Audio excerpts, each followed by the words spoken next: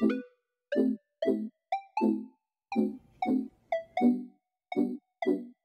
friends, welcome to Shoyo videos. Today we're gonna be making an anime flower pot. I've actually seen this quite a bit ago on TikTok, inspired by this person right here, and I thought, dang, that's pretty cool, and it would be perfect to start off the new series I'll be doing for the next few videos, which is some DIY easy holiday gifts so you guys can make some stuff for your friends and family. I personally prefer making gifts than buying gifts just because I'm really bad at buying gifts, but if you know a friend that likes anime, this would be perfect for them. There's also 2 other videos in this series and you guys will see those in the next couple of days, so stay tuned for that as well. So for the video, I decided to paint a Kageyama from Haikyuu inspired flower pot, painted similar to the jersey design that's in the show. I think it turned out really awesome and I hope you guys want to try it too, so let's just get on with the tutorial.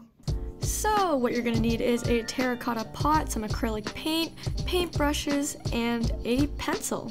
Once you decide which side of the pot you want to be the front, we're gonna get started on the design. Now the design was a little tricky to figure out first. I got inspiration basically from the actual Haikyuu jersey and also a TikTok that I saw before of someone doing the same DIY. If you want to check them out, I think they're on TikTok. They've also got their own Etsy shop, but I just wanted to try doing this myself. So I first started with the collar part of the jersey and I decided to actually measure to try and make everything symmetrical and even. You don't really have to do this part, but I'm just worried about making mistakes. So I basically measured out around 4 or 5 centimeters on one side. It doesn't really matter what you pick, as long as you're okay with it, and use the card as kind of like a bed ruler to make straight lines.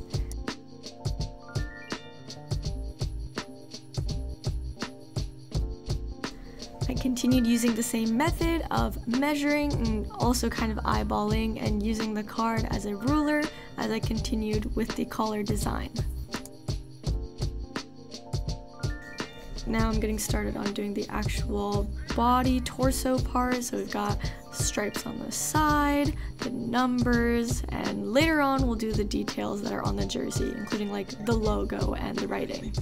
Now the number was a bit tricky, but I basically just did a Letterman number 9, Kageyama, my beloved, but you can also just copy straight off of the jersey. Just a few things to keep in mind: make sure your outer edges are diagonal instead of corners, and you want to make sure the thickness is about the same so it doesn't look too off-putting.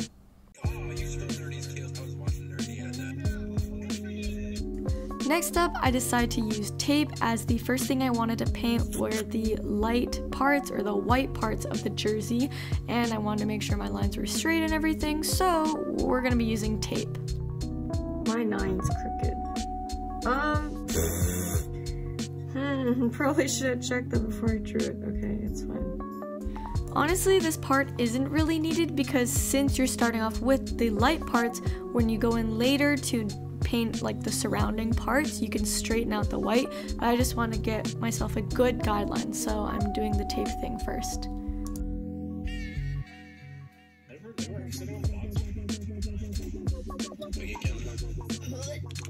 Alright, time to start painting. We're going to start off with the white sections first, and I like to use flat edge brushes, especially for projects where you need to paint straight lines and even layers. And we're just going to go in and paint in these sections we taped off.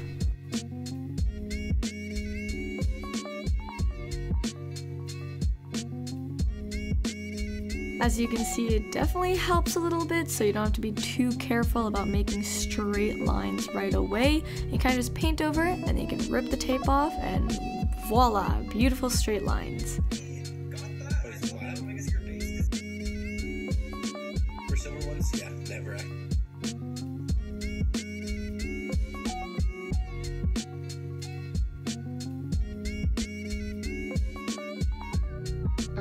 Truth. I don't actually know if this worked. The paint's still kind of wet, but we're gonna. Ooh, that's pretty clean.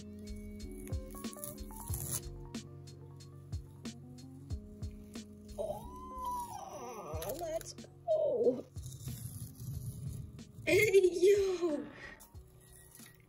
Oh God, that's not clean. That's not clean. That's okay. We paint over that.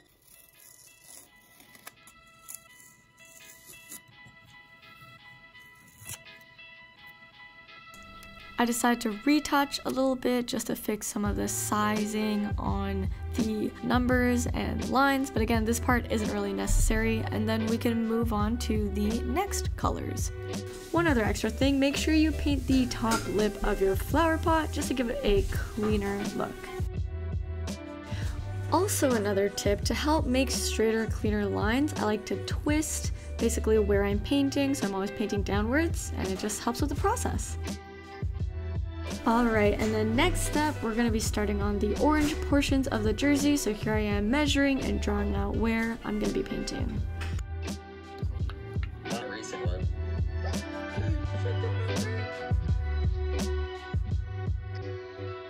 Also, my method to picking which parts to paint first was the smaller detailed parts, not like the full-on details though, and then moving up to the bigger things, so it'd be easier to fine-tune the stuff I already painted. Now, this part technically also requires straight lines, but I didn't want to put tape since if you put tape over paint, there's a chance it might rip the paint off, and these are big enough sections that I felt like I could freehand it.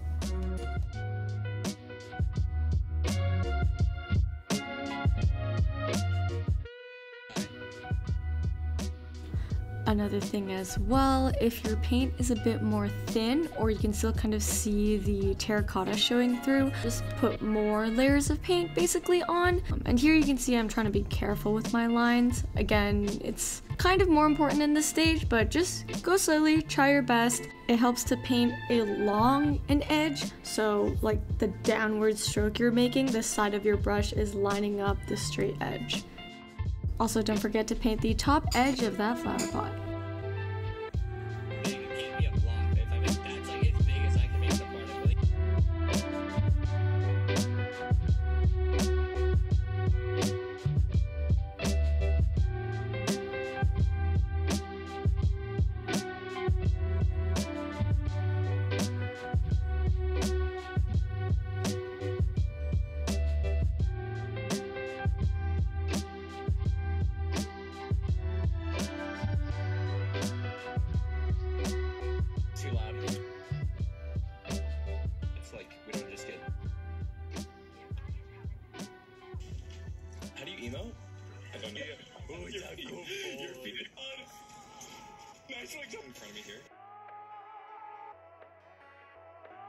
Okay, this is kind of a weird angle because this is in the way, but it's fine, just ignore this. So we've got most of the orange, white pretty much done. What's left is the black part of the uniform, but I'm planning on saving all the paint I used for this. So after I finish stuff, we can retouch, maybe straighten out some lines, maybe if paint scratches off, we can fill that in too. Next up is the black part. We're basically filling all this in. I'm gonna make a line here, line down the middle. Again, what's on the uniform. So far, it's been pretty good. I'd say some general tips going forward is I'm gonna be painting the front part first with the black, and then afterwards the rest of the other side, because that way you can actually hold the back while you're painting. Otherwise, it's just wet paint on one side. When the front dries, then we'll paint the back. I'm so excited. This is actually turning out really well. For the black, I don't really know how many coats it'll take, so we'll see. But for all the other colors, I did maybe 1-2 coats, just went over and over again. It's not too bad, so we're speeding through this. It's going well. Let's go, let's go.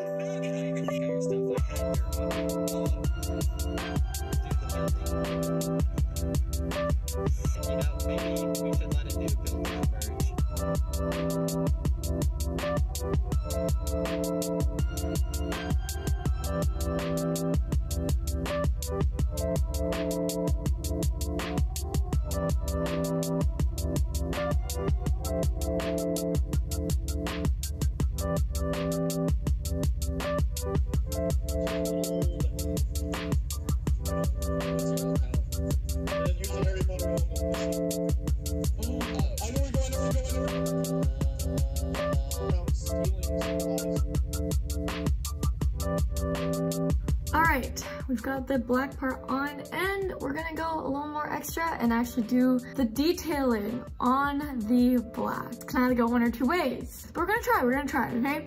The point of this is to try. We're gonna try to make it work. So I'll go in with white, kind of freehand it because I don't think you can see pencil on this, and just see what happens. Can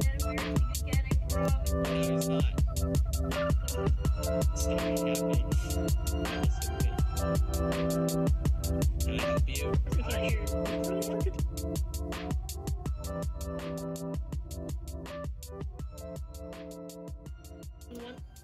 Not gonna lie, this is a weirdly detailed foot, but we're just gonna roll with it.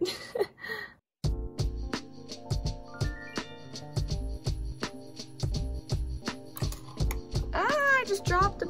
Ah! No, it broke! Wait, did it? Or is it just bent? Never mind, it's false. Wait, I don't know. Okay, whatever. As you can tell, this is going great. I'm definitely not panicking. We're talking about a really, really hard part, which is the lettering. Listen, okay? I went to Chinese school until grade 4. I should know how to write these. I really should. When was the last time I wrote Chinese? Years, it's been years, guys. I don't know, but we'll see, we'll try. I'm kind of nervous, guys, if I mess this up. It's okay, we can restart, but like, I should know how to do this. Ah.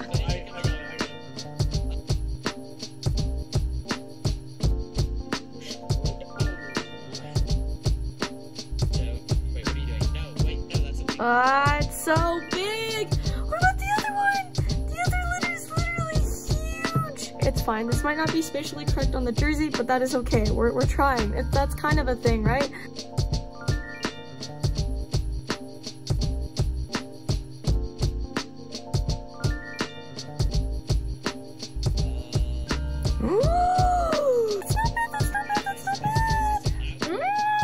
I'm like sweating bullets. My hands were shaking, but it worked out. That's doopy looking kind of clean though, kind of ready to go and maybe paint the rest. Look at that beauty. Ooh. Okay, let's finish this up. I'm so excited.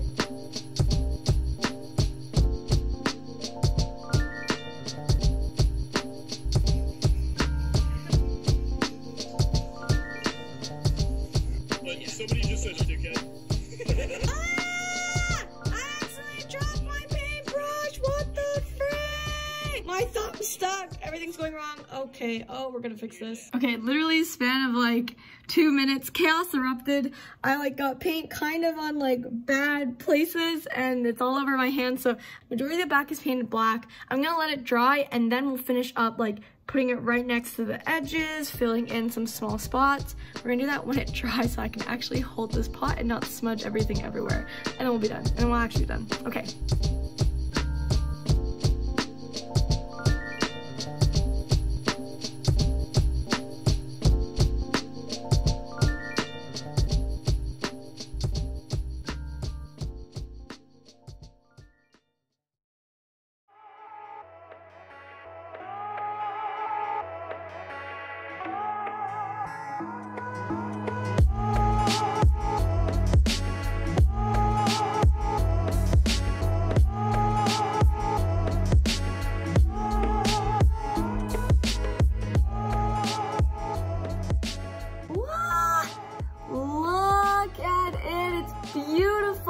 Alright, thank you guys so much for watching. Honestly, that was really fun and I got that done way sooner than I thought I did. It took maybe 2 days. So this is a really easy gift again for your friends and family if you want to make them if they're anime fans. And yeah, let me know how it goes if you try it out and stay tuned for the next few videos of this DIY gift giving series. I hope you guys enjoyed and I'll see you guys in the next video. Bye! Happy holidays!